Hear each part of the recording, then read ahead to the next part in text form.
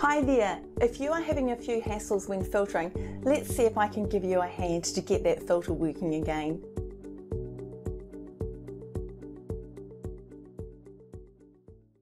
Hey, I'm Sharon from Excel at Work, where we offer straightforward, non-technical assistance to help you become a confident, super productive user of Microsoft Office.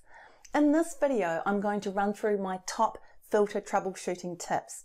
I've helped so many people become super proficient users of Excel, and I know that most times one of these tips will get you going again quickly. And make sure you stick around for an additional tip that explains something you really should keep your eye on when you're filtering, something that could potentially stuff up your filtering too. Hey, and please dive into the comments below and share which one of these tips helped you out the most. Okay, let's see if I can find the problem that is causing your filter not to work as you're expecting it to work. Now, first of all, the number one thing that I see people get very, very wrong when they are filtering, if I just kind of come down and show you this data, is where they forget to select everything that needs to be included in the filter.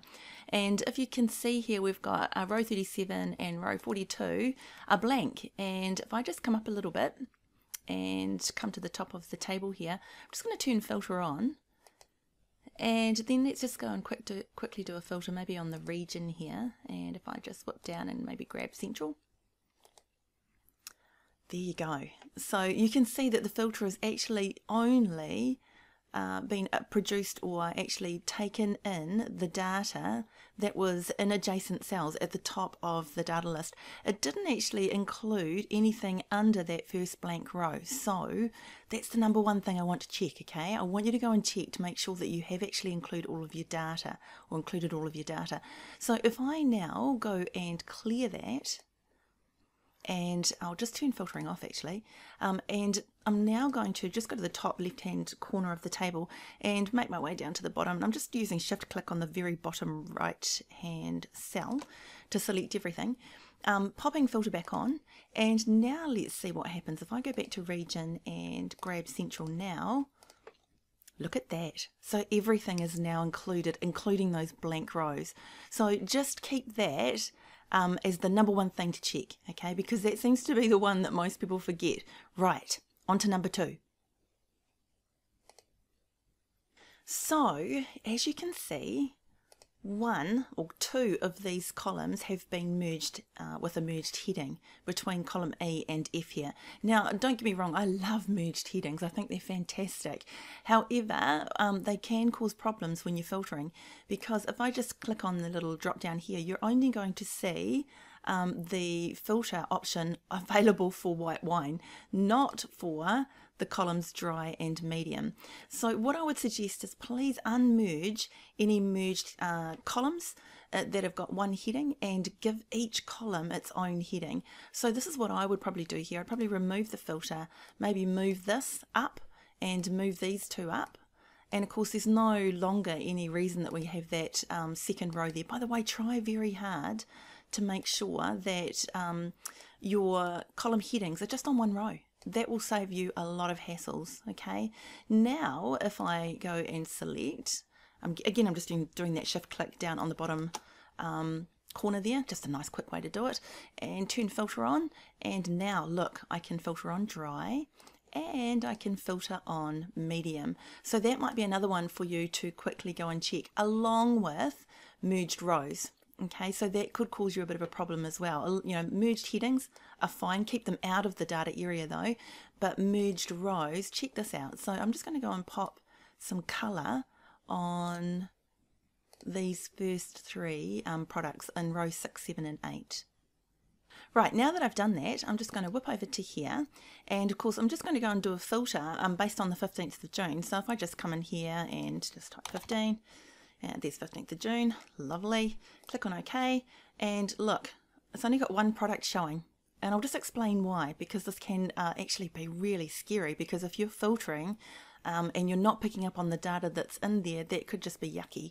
So let me just go and clear that filter, and there we go.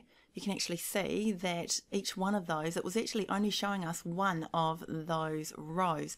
So if I now go and unmerge it up the very top here, now look at that. The row that it was showing us, that date is actually only living in row 6, and that's the reason why. So I would suggest please make sure you don't have merged rows as well. I would just copy that down. Of course, as you know, you can actually copy your cells rather than fill them. And there you go. So just keep an eye out for that as well. Okay.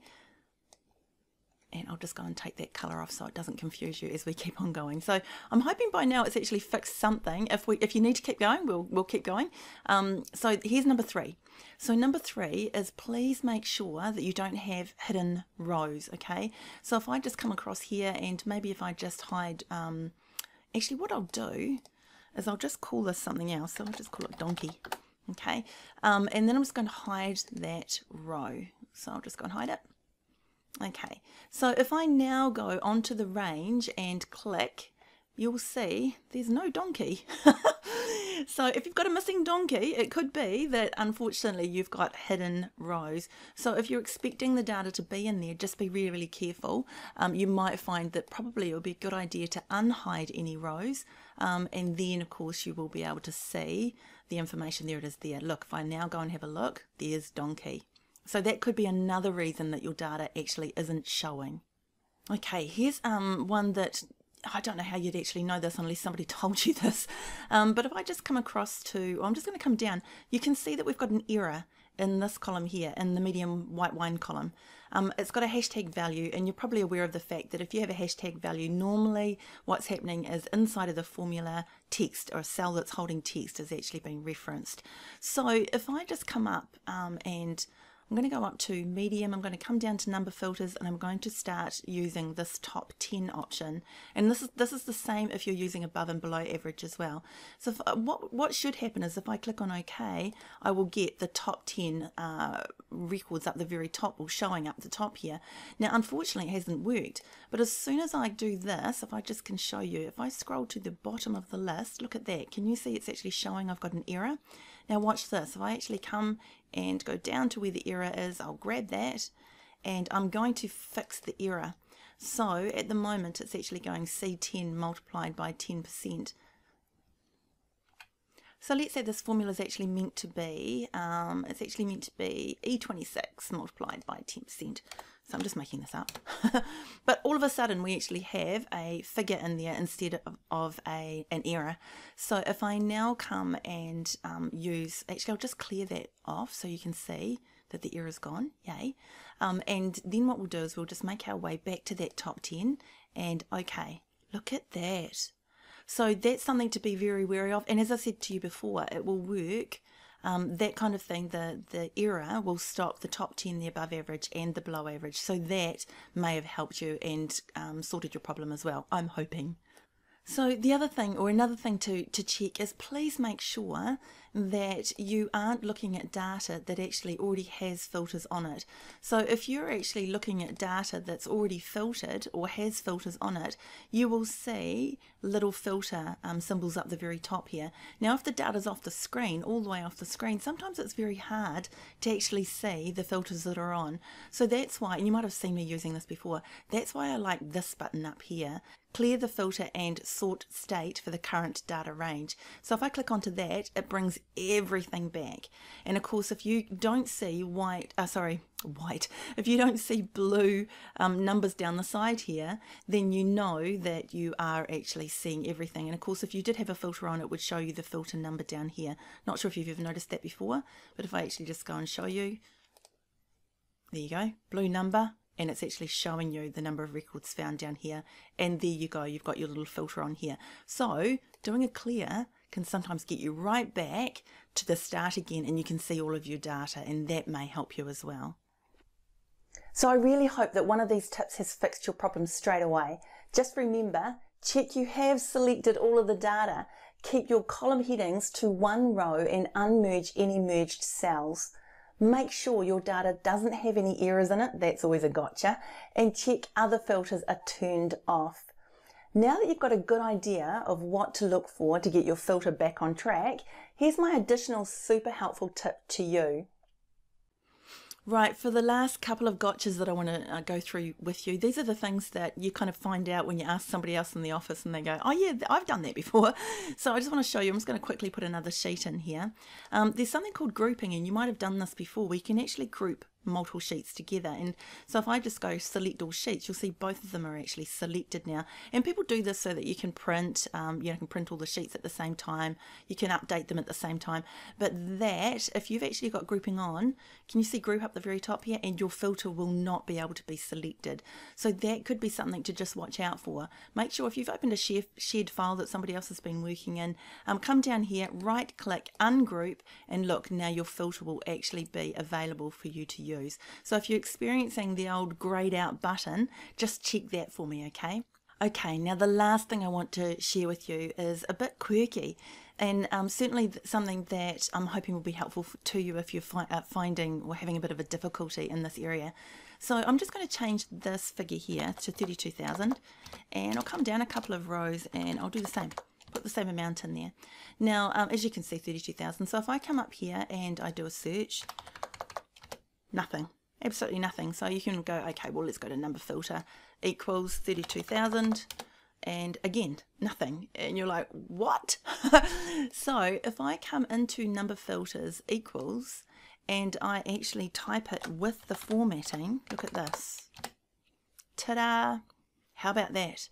So if you are having a bit of a problem in a certain area, and it does it the same or with numbers, or even with dates, so you can see that we've got the 15th of the 6th 2019 in there.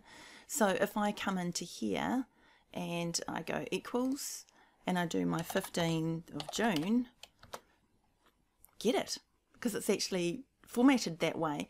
But if I go into here and I go equals 15/06/19, nothing. So just keep an eye out for that, okay? So that can be a real gotcha and have you kind of scratching your head going, what is going on here? So I'll just clear that. And I'm hoping that one of those things that I've just shared with you has got you back on track and back working again. So let me know in the comments which one helped you out, and if anything helped you out. And look, hey, if you are somebody that's been using filtering for a while, remember that a lot of people that are watching this are just starting out. They're just beginning with Excel. So if there's any tips or hints that you'd like to give them over and above what I've actually shown here, I'd love for you to share with them. So anything that you think's helpful, pop it down below and help them out. Hey, look, I really hope this has been helpful, so please let me know in the comments below if it fixed your problem. And if you use Excel and want to stay connected, just hit that like button and please make sure that you subscribe, because we're sharing new videos regularly. And if you know someone who would benefit from this help, please be sure to share this video with them. Hey, thanks for watching and have a fabulous day.